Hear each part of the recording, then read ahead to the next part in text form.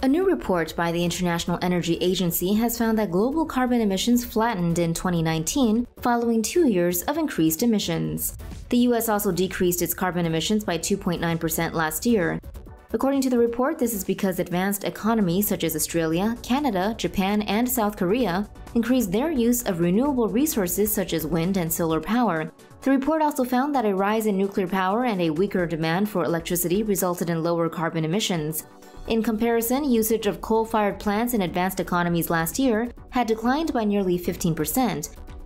The report also found that carbon emissions rose sharply in Southeast Asia due to an increased demand of coal. China and India were found to have moderate emissions growth in 2019 due to slower economic growth and an increase in usage of renewable energy.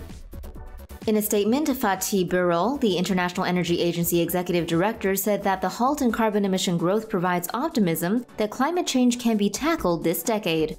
A separate report from the United Nations stated that global emissions would have to be reduced by 7.6% every year until 2030 to prevent temperatures from rising to dangerously high levels, which would increase the frequency and intensity of climate change.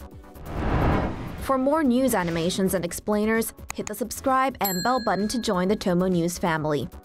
Thanks for watching.